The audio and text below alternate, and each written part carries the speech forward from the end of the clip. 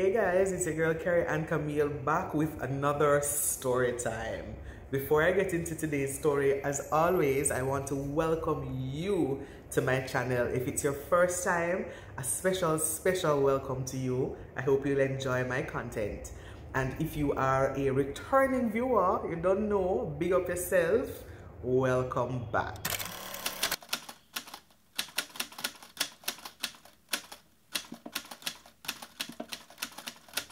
My class and I were at the last resort.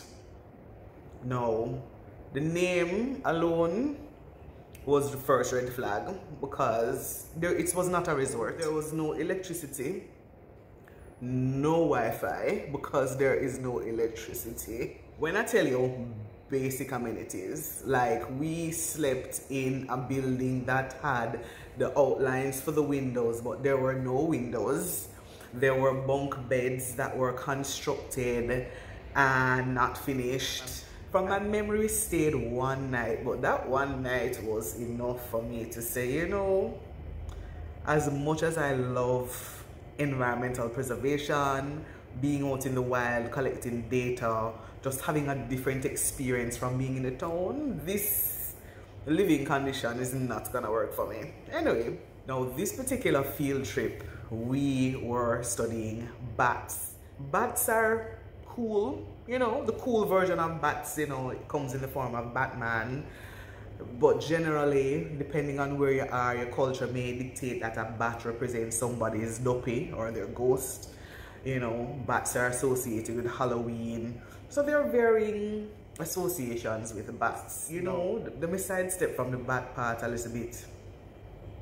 I cannot understand how for a man who smoked so heavily, how he was ahead of us in the forest. We are like in our 20s, right? Our lungs are supposed to be at maximum capacity. And he is trotting through the bush like, you know, he's on flat ground. I mean, we're scampering over rocks and hanging on tree roots and pulling up ourselves and putting equipment down first. I mean, and he's just going like it's nothing at all, and we're dying behind him. And he's, anywho, Dr. Vogel, one of the best lecturers I've had. If you watch Batman, and I'm sure if I find it, I will definitely insert the clip, right? But you see in the movies and in cartoons where you have the entrance of a bat cave and the bats rush out and it's like you can't see anything else.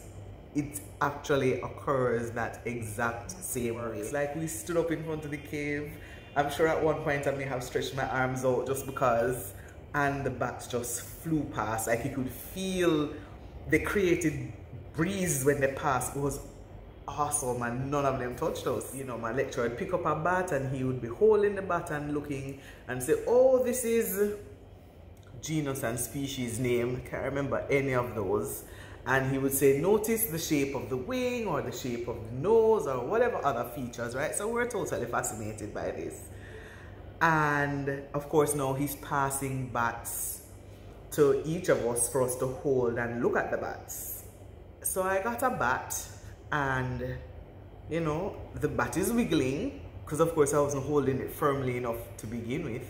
So I kind of tightened my grip on the bat and was looking at it, you know, identifying that it was a male, turning over, looking at the, you know, the hairs on the body and all of that. When it came time for me to release the bat, I shouldn't laugh. Bear in mind that my lecturer, my other two classmates, they would have been holding bats too. They would have been looking at the bats and then releasing the bats and the bats fly off, right? But me, after holding my bat for not very long, I don't think I had the bat in my hand for more than 3 minutes. When I released my bat, it did not fly. A matter of fact, my bat did this. Because I killed it. I killed the bat. I remember one of my classmates was laughing at me and he's like, oh my God, come on, there are thousands of bats here. It's not as though, you know, he wouldn't have been caught in the circle of life eventually. And I was like, wow, if you look at it that way. But I really did feel so bad about killing the bat. But honestly, when I thought about it, it was more fair because I did not want that bat At one point he was doing a little chomping motion. You know, I did not want him to then spin around in my hand and then bite at the gloves. I mean, we had on heavy duty gloves, yeah, but I was not about being bitten because, you know, rabies. So yeah, I held the bat just a little bit too tightly and I heard a squeak at one point, but I didn't think that it was because the bat was taking its last breath. So I killed the bat. That was another experience in the bush. Stay tuned for more.